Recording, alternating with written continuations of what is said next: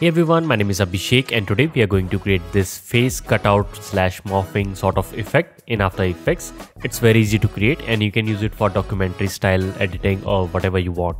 So let's see how to create this. So for this type of example, you need some portraits. So I just downloaded them from Pexels. If you have your own portraits, then you can use them, or you can just download them from wherever you want. Just make sure that all of these images have one thing in common. Like for example, I am picking all the faces that are looking towards the camera. So you can use all of them, which has this straight facing pose like this. Just download a bunch of them and just import them in After Effects and you are ready to go. Here I have imported all of them in After Effects and let's begin. So first I'm gonna create a new composition. Let's call this one main. Width and height will be 1920 by 1080, frame rate 30 fps, and duration you can pick whatever you want. Just click on OK.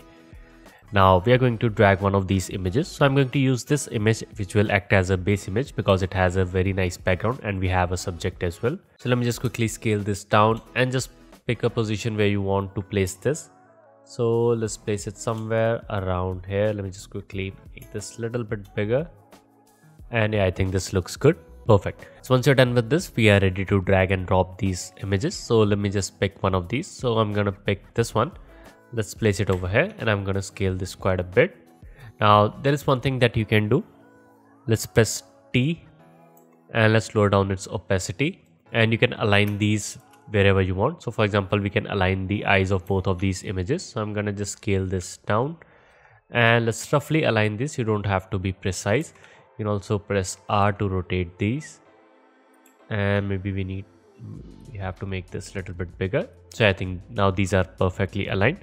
So once you're done with this, let's press T again and let's increase this to 100%. Now we can use the shape tool and let's select this so that we will create a mask.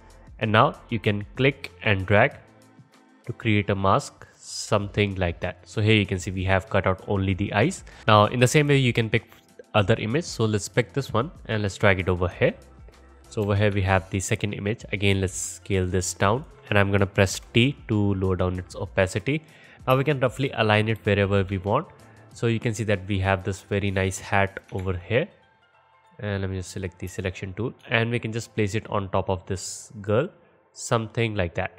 So let's just select this, press T for opacity. Let's crank this up. Now I'm going to just roughly select this hat like this. And you don't have to be precise because more choppy this looks, the better it will feel. And let's pick some place like this. Perfect. So yeah, here you can see we have this hat. Now let's pick the other image, which is this one. Let's drag it over here. Now you can hide the other images as well. Let's select this, press S to scale this down.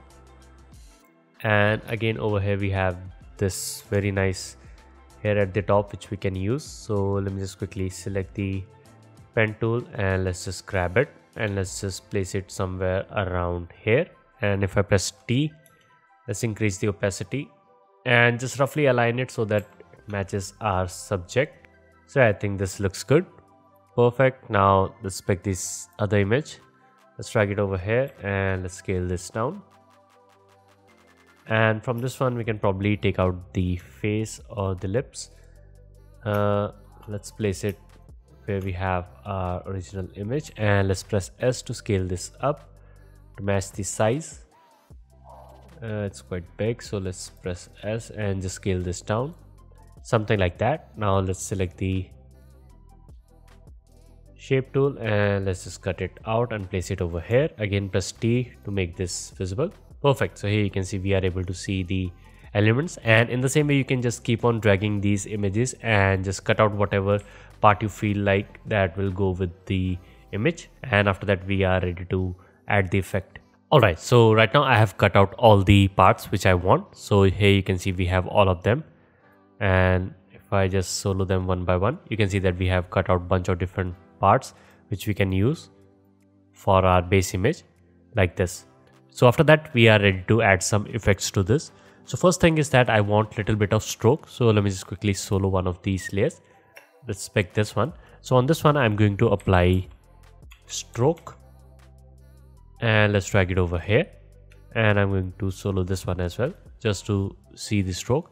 So over here I'm going to increase the stroke amount, let's say 5, Perfect. And after that, I'm going to apply drop shadows.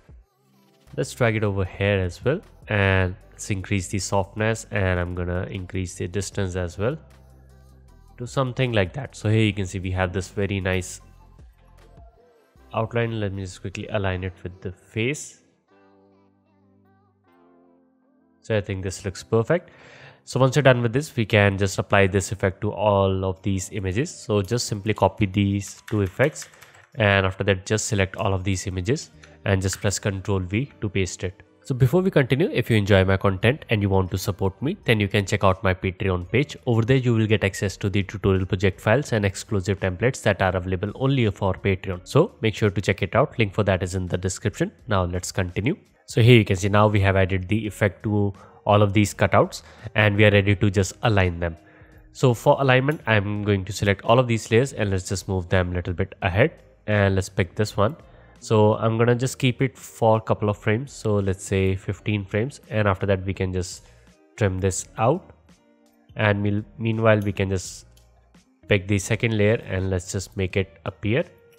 So here you can see we will have this sort of effect, and just randomly keep on adding these layers and just make them shorter or longer, however you want, just depending upon your sense. And let me just quickly place it over here. So if I press this, you can see that we have added these 4 images and these are appearing one by one. And let me just quickly trim this out, and we can probably have this appear somewhere around here. So just do it randomly and just place them however you want. So now I have randomly placed them. So if I press play, you can see that we have a bunch of these images coming up, but you can see that it is not moving a lot. So what we can do is we can just simply select all of them and let's duplicate them by pressing Ctrl D. Now let's place them on top of each other, and I'm going to quickly change their color to orange, and let's just offset them and just place them somewhere around here like this. And you can just randomly move them here and there to create a little bit of variation to this as well. Now if you have more images, then it will look much better, otherwise you will have some repeating patterns, but it is fine for this example. So here you can see we are able to see some effect. And there's one more thing that you can do. You can add a null object. So layer new, let's add a null object, and after that you can parent all of these layers. So let's select all of them and just parent them to this null object. Now we can select this, press S, and let's add a keyframe for scale in the beginning. Now let's move somewhere around here, and we can just have a little bit of scaling animation like this so that it's not static, and we have all of these faces or the cutouts coming up like that. Now once you're done with this, we are ready to add some texture to this. So it's actually quite easy. To add the texture, I'm going to use this paper texture which I downloaded from Unsplash, and also I'm going to use this video texture which I downloaded from Pexels, and I'll put a link in the description from where you can download both of these.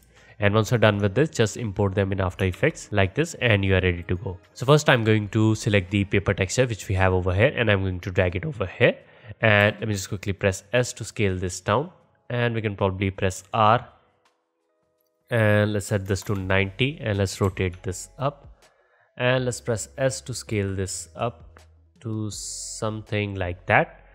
Perfect. Now we can pre-compose this. So right click, pre-compose, and let's move all attribute to the composition, and let's call this paper. Just click on OK. Now we can get inside this comp, and now I'm going to quickly zoom in, and let's move to somewhere around 5 frames. After that, just simply select this layer, press Ctrl Shift D to split this layer. Now you can press R, and I'm going to just rotate it by 180 degree, so which is 270 degree, and we are basically adding some variation to this. So let's press Ctrl Shift D to split this. Now I'm going to quickly zoom it in, and let's place it over here, and again let's move like 5 frames, Ctrl Shift D, and let's move it to somewhere around here. Let's again move 5 frames, press Ctrl Shift D, and let's just place it to somewhere around here. Just keep on doing this until you have a little bit of variation. You can probably zoom in a little bit more, and let's have this end over here like this. So once you're happy with this, we can probably select this and just delete the end part. Now we can select this endpoint and we can just drag it over here. Now you can right click and just trim comp to work area. So now if I press play, you can see we have this moving paper texture like that. Now we can go back to the main composition, and over here we want this to repeat like throughout this, and for that we can just simply select this, right click and go to time, enable time remapping. Now you can hold on the alt key and just click on this stopwatch. After that, just type out this expression loop out like this.